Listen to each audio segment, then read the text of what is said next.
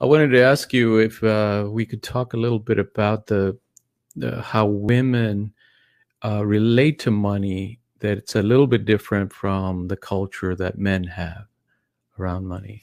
Well, what the research shows is that women are more community based with money. Like they don't think of it as for them and competition, and I got to beat other people out. Of course, there's those elements, but I think women are all about like, what can I do with it? How can I use it? Yeah. When they did the micro lending in Africa, they realized that when they lent money to women, they basically took care of the money. They returned the investment right away.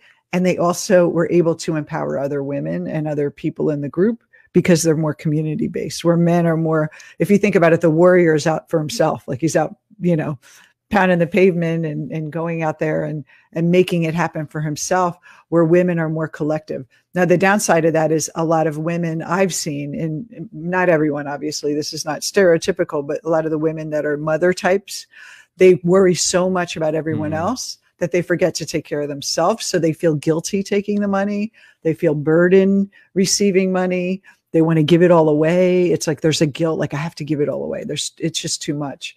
And I think it's nice and wonderful to care about other people, but you can go to the other extreme. So what we want to do is we want to have that